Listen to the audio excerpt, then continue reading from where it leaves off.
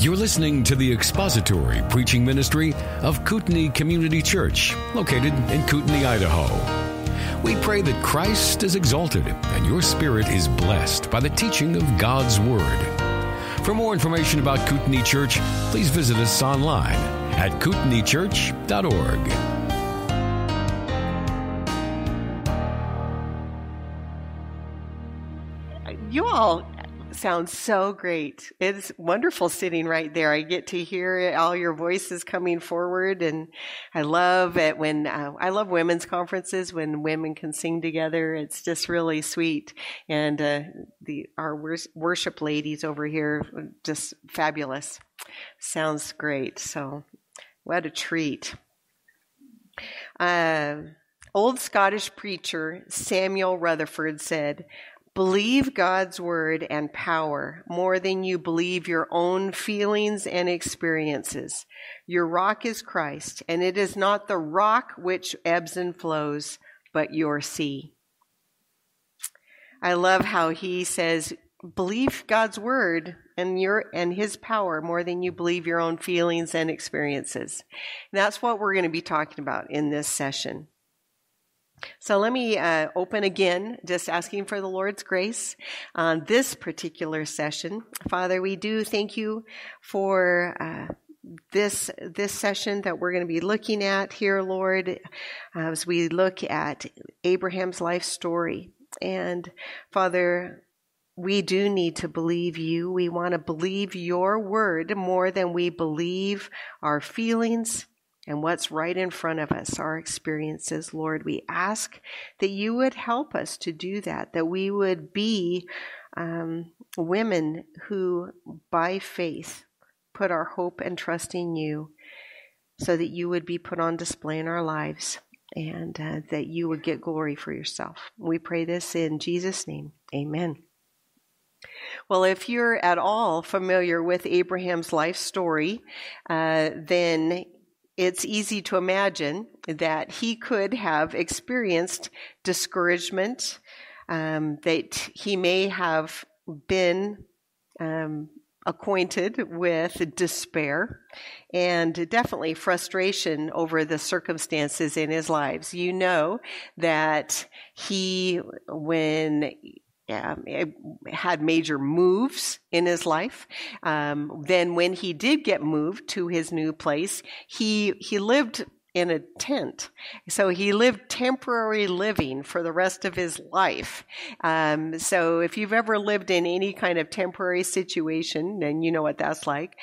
He went through years of infertility and childlessness, he and his wife. So he had opportunity to be frustrated, to be discouraged, to experience despair. And yet the overall picture of Abraham is not one of discouragement or sorrow or anger, but it's one of faith and courage and hope. And even when nothing changed in his life, he still trusted and hoped in the Lord. Hebrews 11:8 has this to say about Abraham's faith in the Lord. It says, "By faith, Abraham, when he was called, obeyed by going out to a place which he was to receive for an inheritance, and he went out not knowing where he was going." So he probably felt a little fearful about leaving all that was familiar and going to a land that he knew nothing about. He was basically starting over in life. And, as I mentioned, if you've ever done that, then all the uncertainty of moving to a new place and all the newness and unknowns and all that can bring. I mean, even just starting a new job, or flying into a new place and hoping you're going to find friends.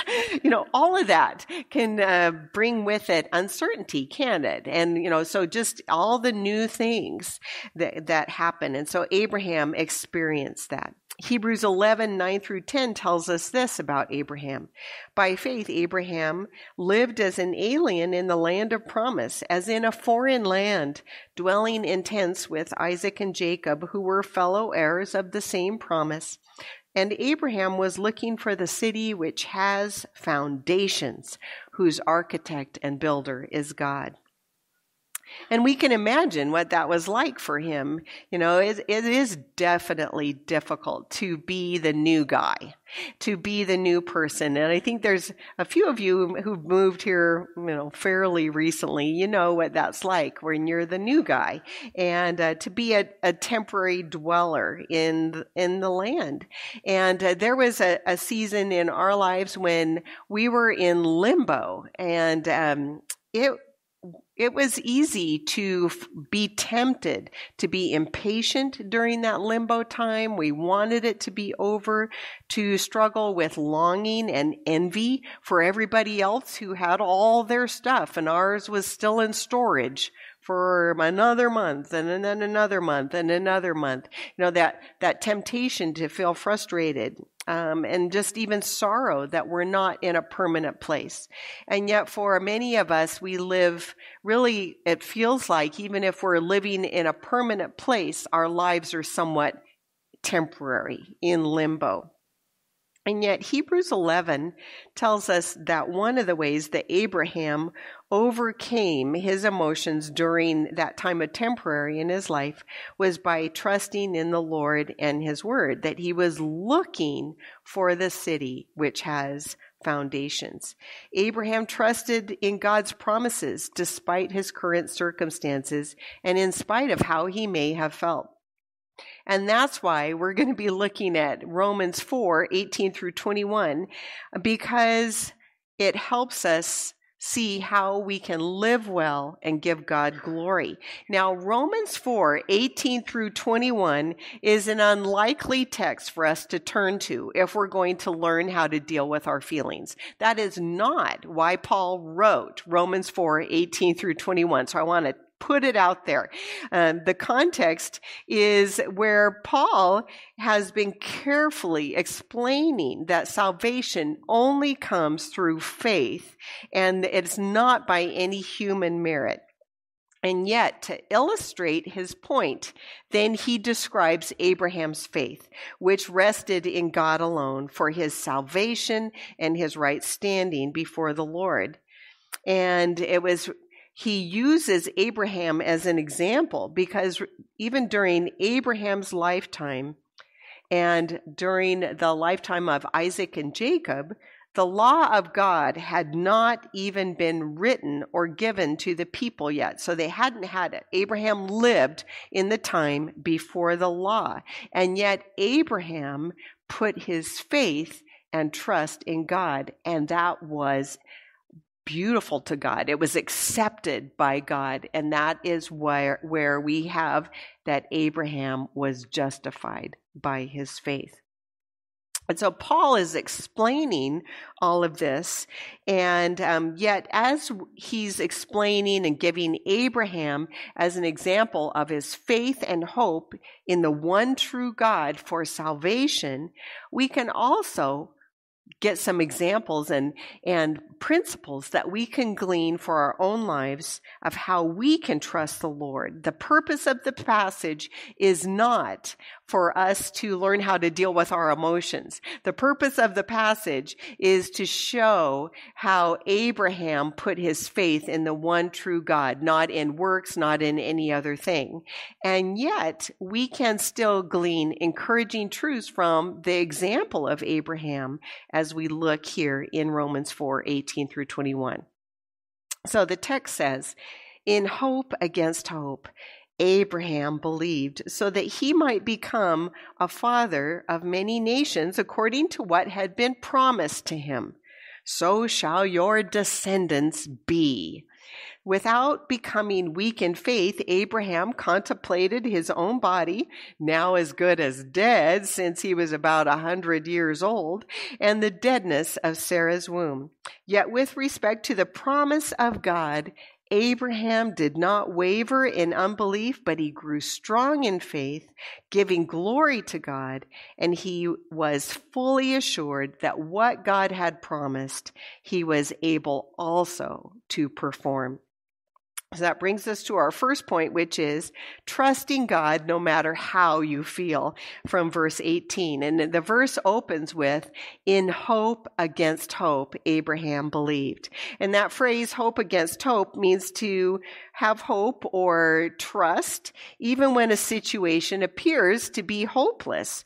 To hope very strongly in something, even though it's not very likely, most likely, humanly speaking, it's just not going to happen. So we have to ask ourselves, well, what was going on in Abraham's life that he kept hoping was going to happen, even though it seemed most likely that it couldn't happen, that it wouldn't happen? Well, Genesis 11:30 tells us that Sarah was barren. She had no child. But then if we continue to read in Genesis, in chapter 12, God tells Abraham something amazing. God tells Abraham, go forth from your country and from your relatives and from your father's house to the land that I will show you, and I will make you a great nation. Now, that's pretty amazing, isn't it? But Abraham and Sarah had already had years of childlessness. It had just said Sarah was barren. They knew she was not going to have any children. And yet, God now tells Abraham, but I'm going to make you into a great nation. And God goes on to tell us in Genesis 12:4 that Abraham at this time was 75 years old when he departed from Haran. So he was already old. He was already advanced in years. Both Abraham and Sarah were past the time when most people would have already had children. And yet God now gives this promise to Abraham. And so Abraham goes. Abraham was 75 years old when God made him that promise. And God had promised him, you will have a son or an heir. He doesn't necessarily specify, but almost always it was going to be the son, because that was where the heir would come from. And God also promised that he was going to make him into a great nation in a new land. And we know from the scriptures that Isaac wasn't born to Abraham and Sarah until Abraham was 100 years old. So that means that Abraham waited 25 years from the time that God gave him that promise until Isaac is born. That's 25 years of waiting. 25 years of waiting until that baby was born. If ever there was a man that we can learn from, who we can learn from about dealing with our emotions when we're waiting on the Lord, it is Abraham, which means that there's hope for us too, when we are learning to deal with circumstances in our lives where we're waiting upon God, where we're waiting to see what God is going to do, then we can glean from our text. When Romans 4:18 tells us that Abraham hoped against hope, and yet he believed God. There wasn't anything in Abraham's experience at this point in time. It wasn't like there was all these examples of people who were past the prime of life being able to have children in their old age. I mean, that had never happened before, but Abraham believed God. That is stellar, isn't it? And he hoped, in spite of the fact that he knew, my body is old. My body is old. Sarah's body is old. It's not really going to happen, but God says it's going to happen. And so I'm going to hope, and I'm going to hope, and I'm going to hope for 25 years. Abraham put his faith in the promises of God above his circumstances and definitely above his feelings. Abraham modeled for us that it's possible to trust God no matter how you feel, no matter what you are going through. And I am sure that in a room of this size, that there are some of you who are going through circumstances that are hurtful and hard. They are vexing. They are dire, where you feel that your life is just one big test of your faith. And you feel like you are being stretched and stretched almost to the breaking point. What's that name? Elastigirl. We know about Elastigirl from The Incredibles. I love her, and that stretching, but we feel that way sometimes. It's like, surely it's going to break. But the Lord does that at times in our lives. Abraham did have a specific promise from God that God was going to do this for Abraham. But Abraham still needed to believe that promise, that God would do what he said. Now, we don't have that specific promise. You're going to have a baby. That would be kind of scary. I mean, I'm a grandma. I'm 60 years old, and, so I'm already past my prime. And to be told, okay, you're going to have a baby in 25 more years. Like, are you kidding me? But then to wait and see what God would do, that's pretty crazy, isn't it? And that's where Abraham was. But in spite of that specific one, we do have specific promises that are given to us in the Word of God. We do not have to go out there looking for specific, the Lord has given me a promise. No, that is false. But the promises that are contained here, we can trust in. And we can believe the promises of God, like 1 Corinthians 10:13. No temptation is overtaking you, but such as is common to man. Why? Because God is faithful, and he will not allow you to be tempted beyond what you are able, but with the temptation will provide the way of escape so that you will be able to endure it. And what this 1 Corinthians 10:13 tells us and teaches us, and we can cling to, is a promise from God that because God is faithful, he will help us when we are facing temptations, like when we're tired and our emotions are just right at the surface. And we feel like if I'm not careful, all this yucky stuff is just going to come out.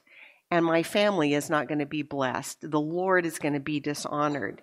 1 Corinthians 10:13 says he will provide a way of escape for us if we will look to him for help.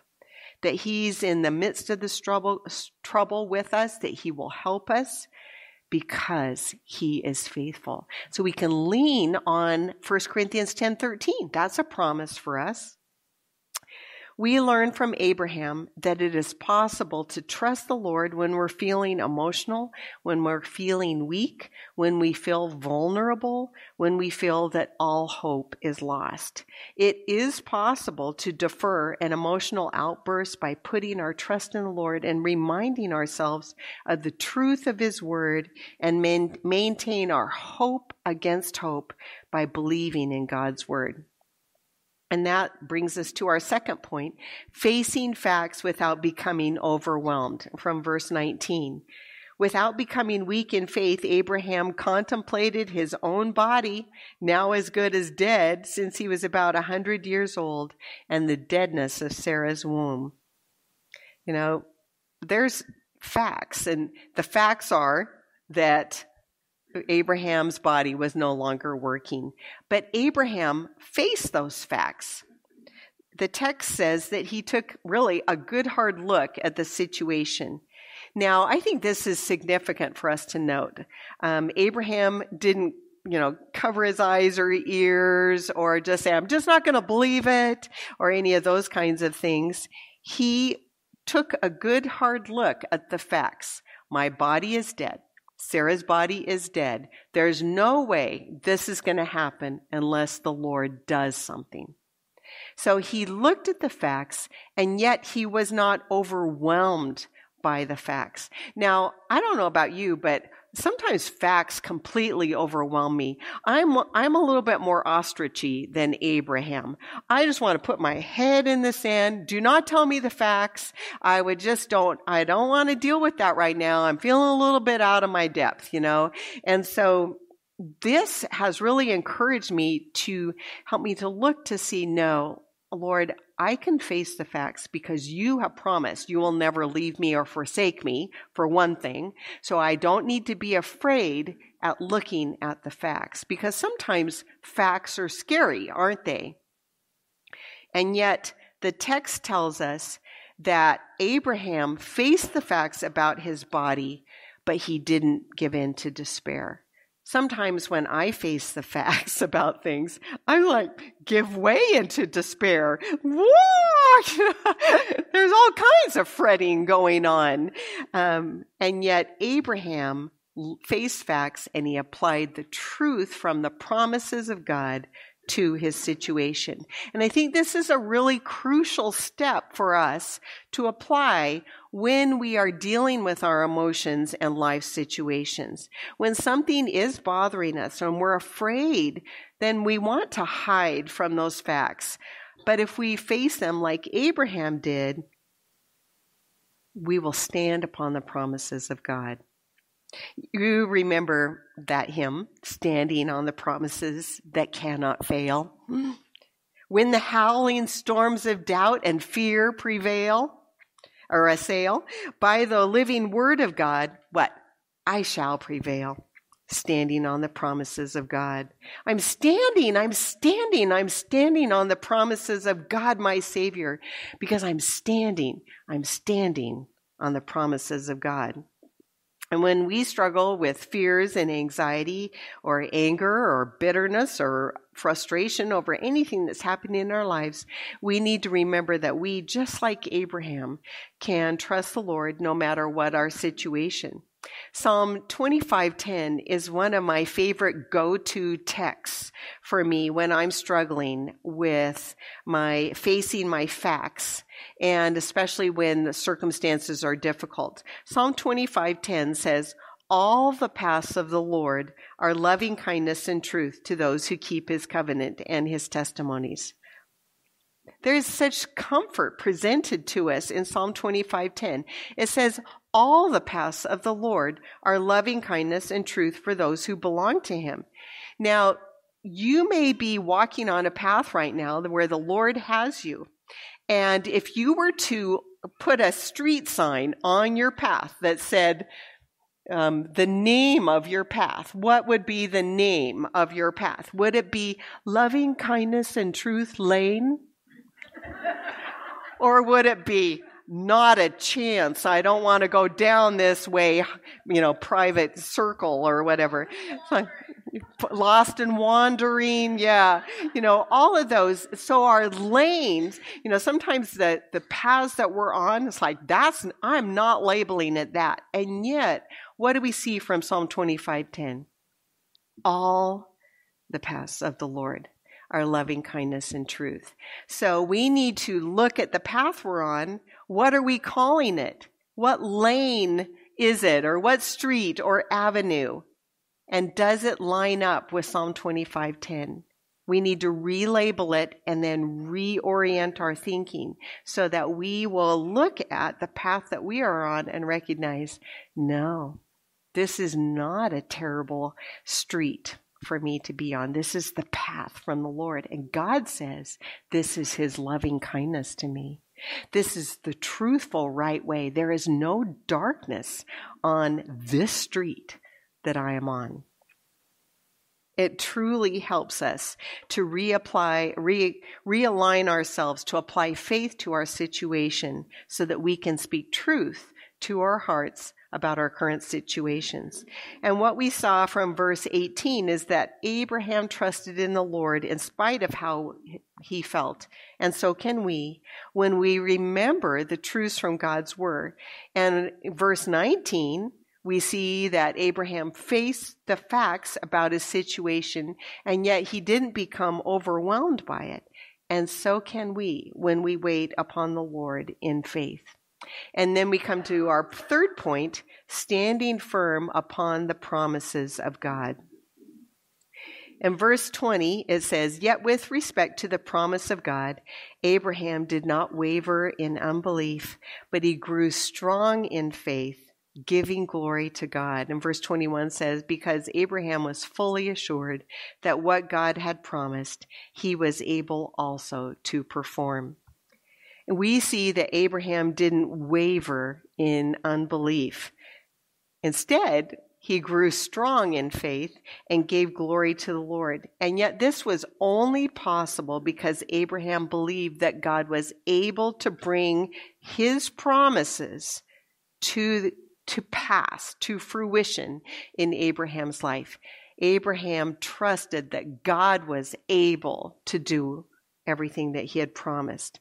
God promised that he would make Abraham into the father of many nations.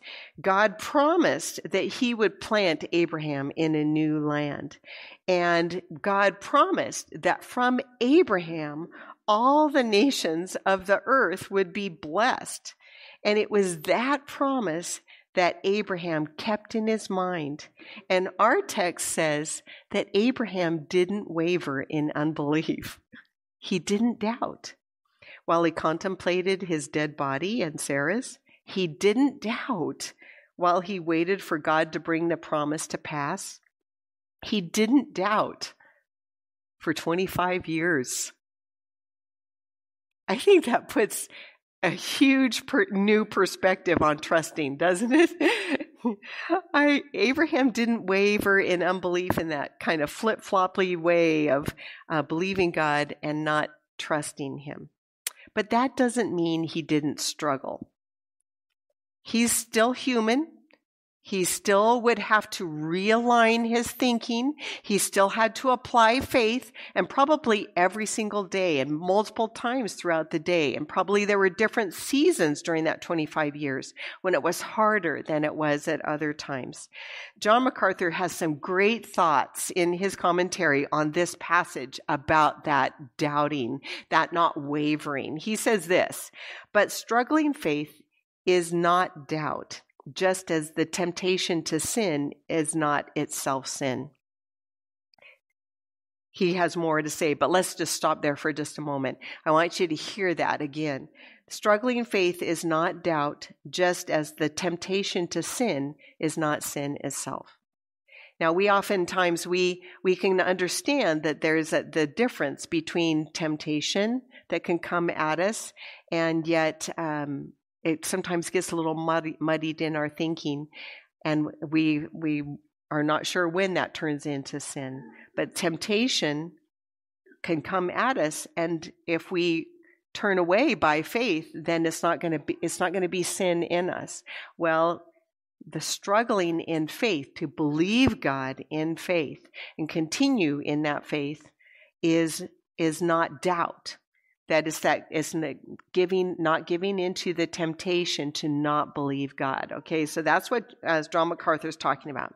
He goes on to say, the very fact that Abraham was trying to understand how God's promise could be fulfilled indicates that Abraham was looking for a way of fulfillment, although he could not yet see a way.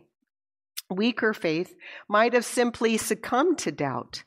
Sincere struggling with spiritual problems comes from a strong, godly faith.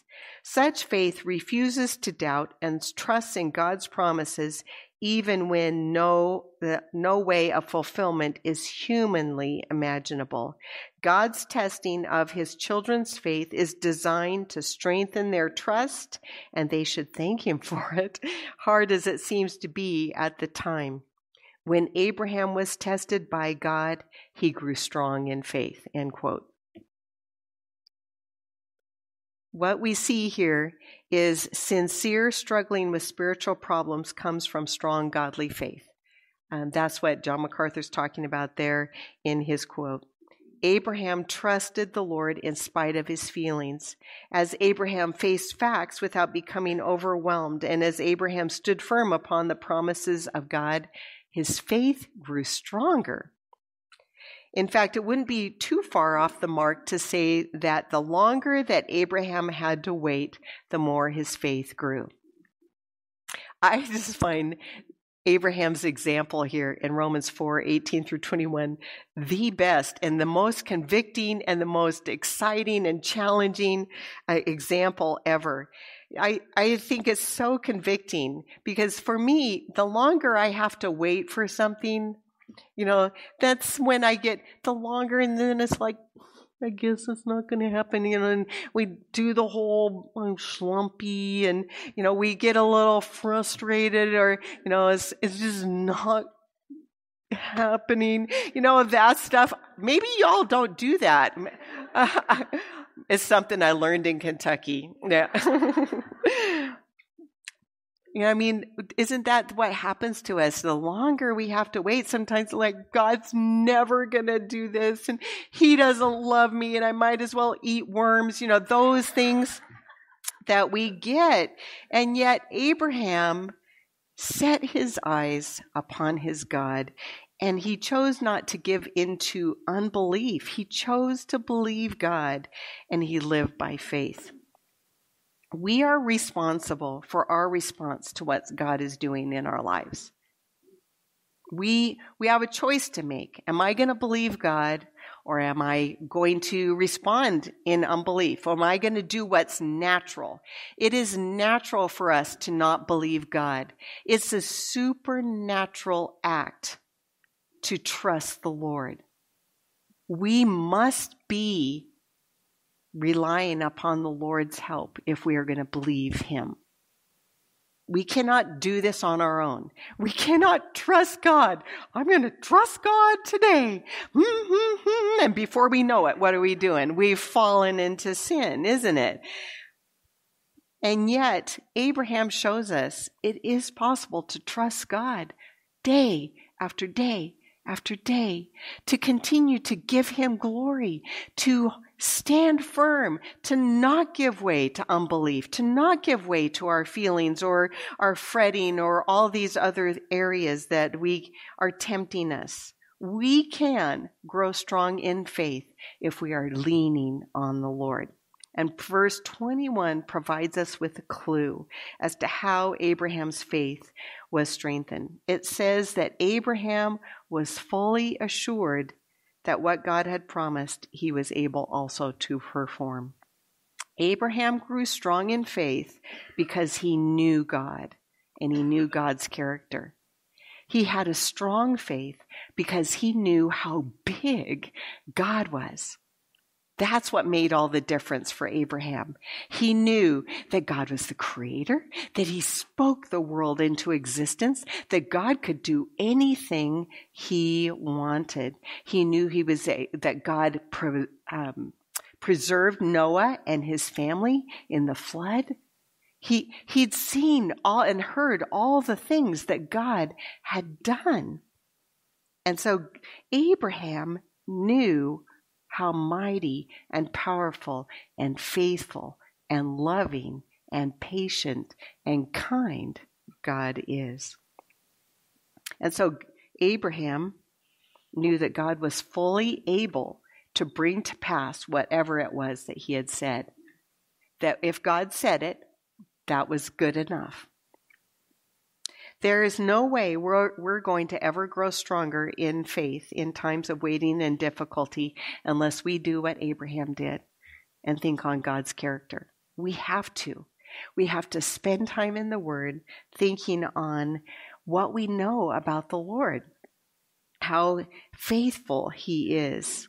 Abraham thought about how God had dealt with those who'd gone before him. Abraham thought about God's complete faithfulness in the past, and he had seen God's faithfulness in his own life, in taking him through all kinds of trials and difficulties, and he thought on God's promises. Trusting in God's character strengthens your faith. John McDuff wrote, "O you whose wisdom guides my way, even though now it seems severe, forbid my unbelief to say, there is no wisdom here.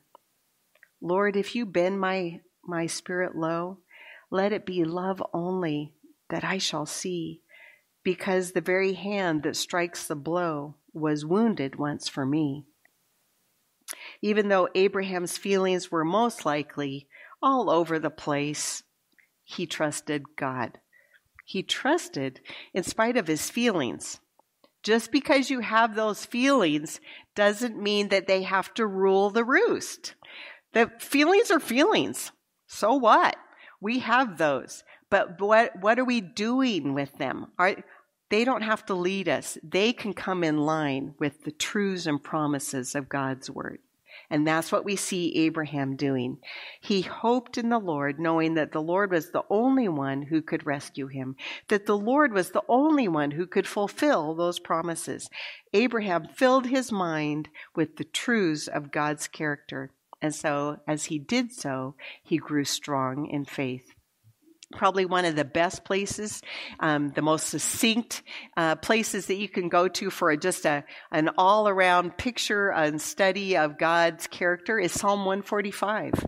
It contains just the attributes of God there, and you can use that as a springboard to do a study even on your own on God's character. But truly, any kind of study, anytime you're in Bible study, anytime you're being taught from the scriptures, you're going to be learning about God's character. But now you have to take it and then apply it into your situation, your circumstances. When you're on that lonely lane and you don't want to call it loving and kindness and truth avenue or whatever, how are you going to respond in that moment? Are you going to apply the truths about what you know about God's character? God is faithful. God is kind. He has placed me here. He has not set me here to wound me, but to build into my life so that I would grow into his likeness, that I would share his holiness. Okay, this brings us to our fourth point, giving God glory without a change in your situation. Oh my. Verse 20, do we have to deal with that one? We always want it, Lord, fix it, fix it, fix it. Yet with respect to the promise of God, Abraham did not waver in unbelief, but grew strong in faith, giving glory to God. When you trust the Lord in spite of your feelings, in spite of your circumstances, when you declare, just like Job in Job 13:15, though he slay me, yet I will trust him. This gives God glory. And God is honored when you believe in his goodness, even when it appears that you are not experiencing his goodness. There's some of you right now if you were to look at your life and you were to say, it doesn't look like this is God's goodness for me. But you can respond just like Abraham by saying, yes, I am experiencing God's goodness in spite of my circumstances.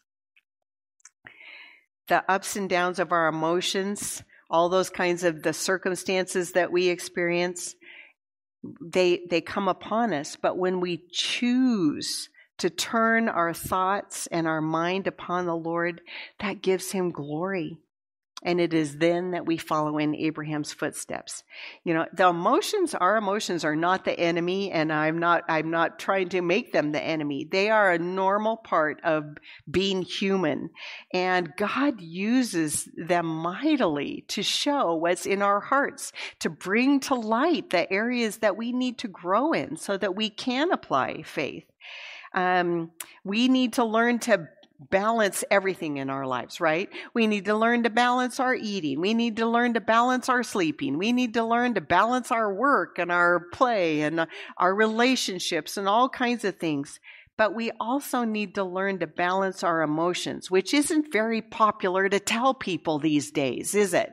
Because everybody wants to have all the feels and all this, it's like all the stuff, and don't tell me to rein it in. What are you talking about? And, it's like, no, there must be balance. Let us give glory to the Lord in how we are responding in this situation.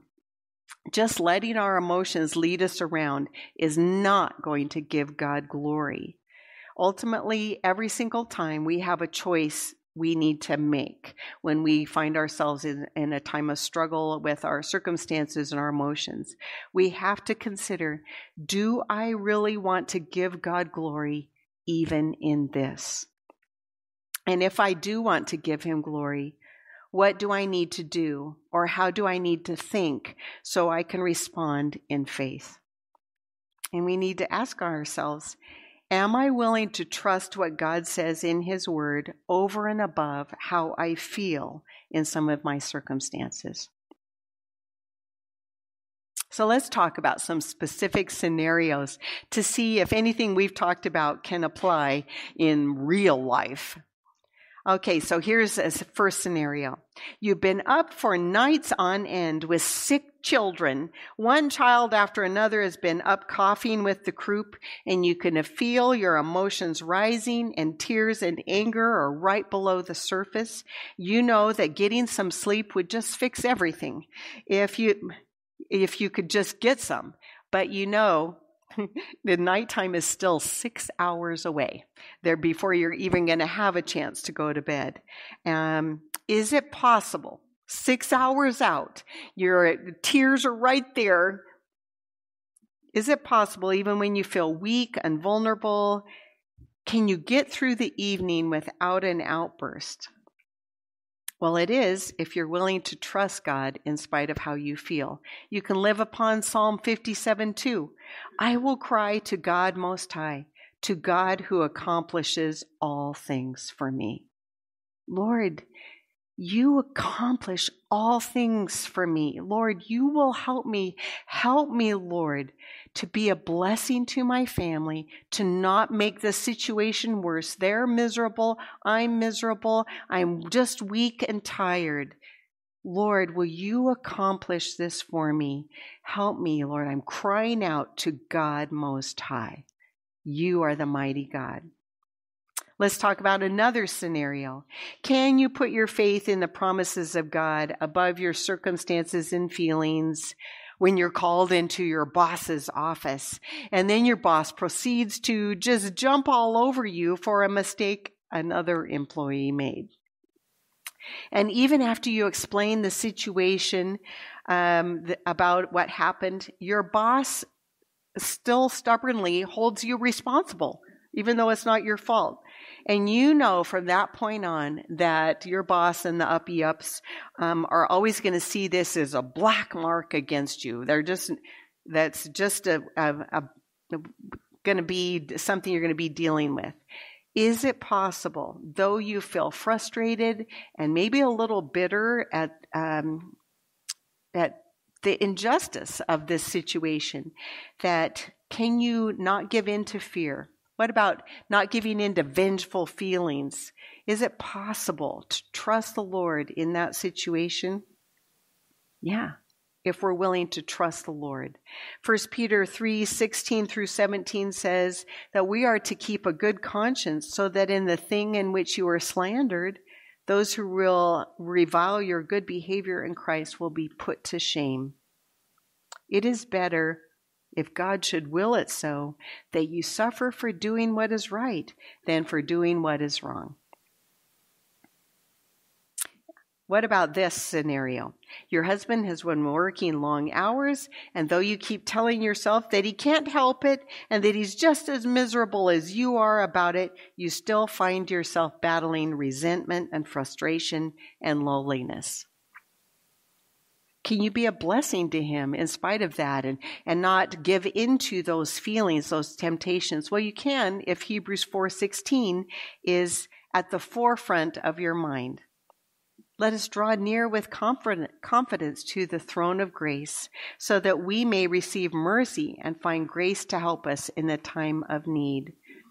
We can trust the Lord that he will help us to not spew out all those frustrations that aren't helpful to poor hubbies who are also struggling with their own right response. So how can we be a blessing to others? Another scenario, you've been dealing with bad hormonal changes due to PMS, some aspect of pregnancy, or maybe menopause. And you wake up every morning feeling angry and touchy. You're afraid to say anything because you don't want to say anything unkind. You find yourself battling your thoughts and feeling desperately depressed and enveloped in blackness all day long. Yet you can stand upon the promises of God to get you through this time. And it's important to remember that God has not left you all alone in this situation. Psalm 116, 4 through 8 says, Then I called upon the name of the Lord. O Lord, I beseech you, save my life. Isn't that how we feel sometimes, especially when hormones and all kinds of things are raging? It's like, save me from myself. It says, gracious is the Lord and righteous. Yes, our God is compassionate. The Lord preserves the simple. I was brought low, and he saved me. Return to your rest, O my soul, for the Lord has dealt bountifully with you. For you have rescued my soul from death, my eyes from tears, my feet from stumbling. We can apply God's word to our circumstances, and by faith we can trust him. Even if nothing changes in our situation, it is possible to trust the Lord when we're feeling emotional, when we're feeling weak, when we're feeling vulnerable, when we're feeling in over our heads.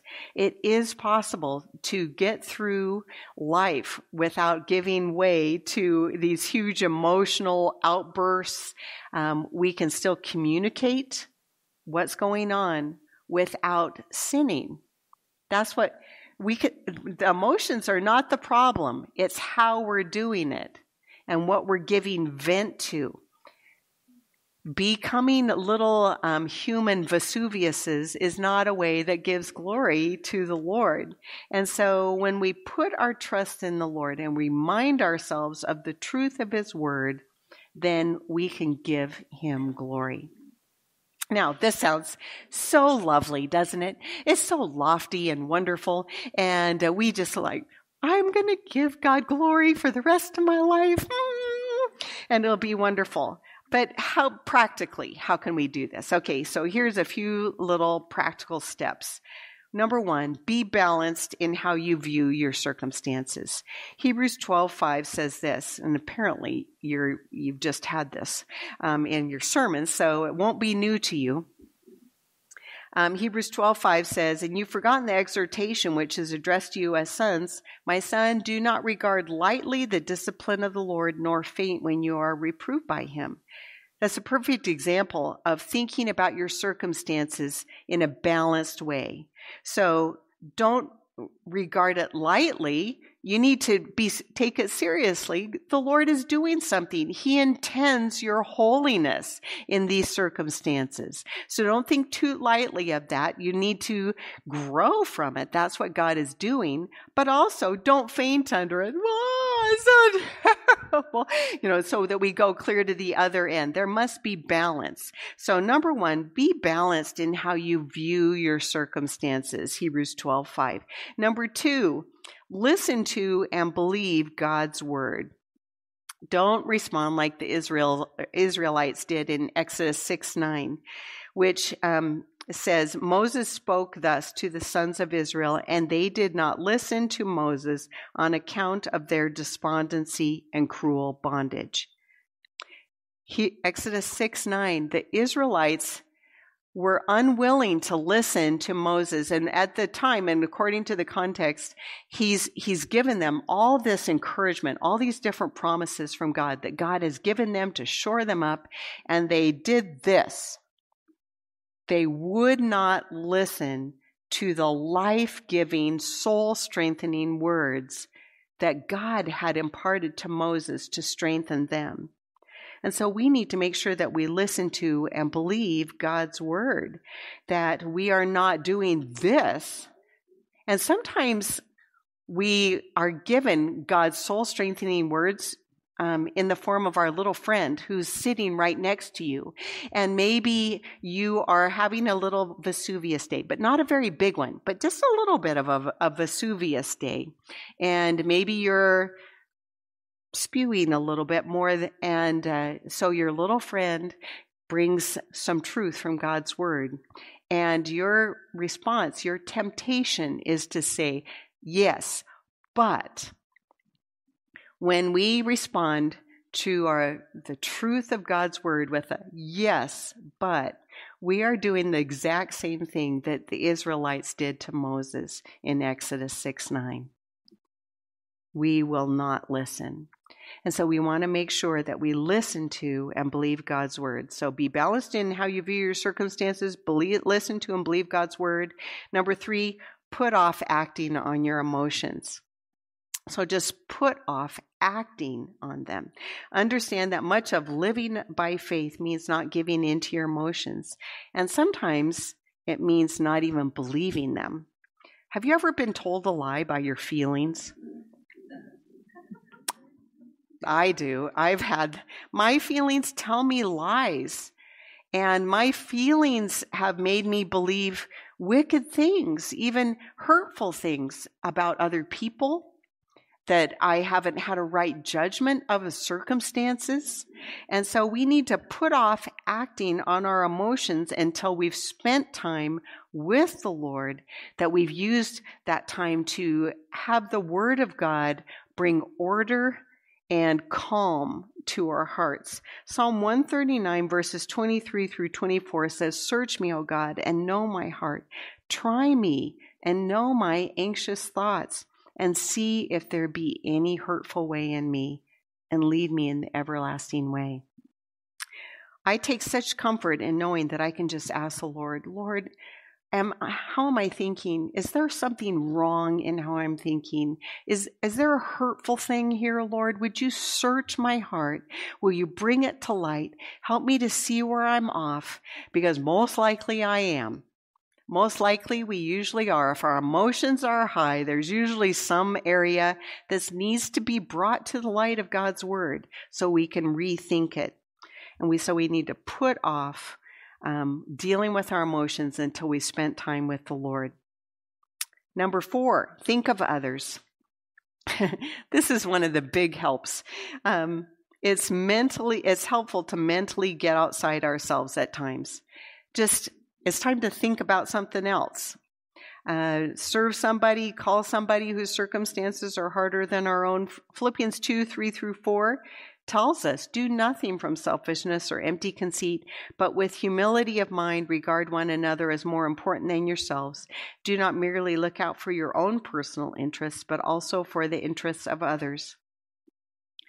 If we want to learn how to deal with our emotions, then oftentimes it just means not thinking about ourselves anymore. I just need to go think about somebody else. Have you ever, kind of just said that to yourself too? I bet there's been a few of you that have done that at least. Okay, just get out of your head. Go, let's just go serve somebody. Let's call somebody something. So we need to think of others. That's a helpful way to deal with getting over that temptation to not believe and trust the Lord. Number 5, fill your mind with true thoughts. Fill your mind with thankful thoughts. Fill your mind with something other than how you're feeling. Feelings can be so insistent that we must labor to then think rightly. And so we have to have different scriptures ready. We need to go to God's Word so that we can think on what is right and true so that the feelings won't lead us. And then we can bring those feelings back into their proper place. Feelings always do best when they follow our thoughts. So our thoughts need to be right. So we fill our mind with what's true. We fill our mind on what's to be thankful. Colossians 3, 1 through 2 says, "Therefore, if you've been raised up with Christ, keep seeking the things above where Christ is, seated at the right hand of God, and set your mind on the things above, not on the things that are on the earth." Colossians 3:16, "Let the word of Christ richly dwell within you, with all wisdom, teaching and admonishing one another with psalms and hymns and spiritual songs, singing with thankfulness in your hearts to God." And number 6, remember that God always provides a way for us to trust Him. He always provides a way for us to do what is right if we will just look for it. 1 Corinthians 10:13. I mentioned it earlier, but the temptations that come at us, God always provides a way for us to obey Him if we will look for it. He is faithful to stand there upon His promises. He has said He will never leave us or forsake us, and so He will not allow you to be tempted so that I can't obey. Is that even possible? No.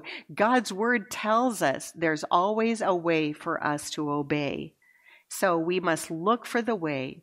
Ask the Lord, will you provide a way? Lord, I'm so tempted to disobey right now. I just want to not trust you.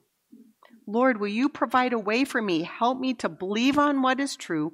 You are faithful. You will help me so that I can endure this time of temptation. That's what 1 Corinthians 10:13 tells us. John Newton, the author of the hymn Amazing Grace, said, "There is many a thing which the world calls disappointment, but there is no such word in the dictionary of faith. What to others are disappointments are to believers indications of the will of God. Our disappointments are God's way of leading us and pointing us to look to Him in faith. This is what Abraham and Job and David and Paul and Peter and the people of Hebrews 11 all understood, that when we put our trust in the Lord above our feelings, over our feelings, in spite of our feelings, then we can more easily assess our feelings and our responses and give glory to the Lord. David said, Psalm 43:5, "Why are you in despair, O my soul? Why are you disturbed within me? Hope in God, for I shall again praise Him, because He is the help of my countenance and my God."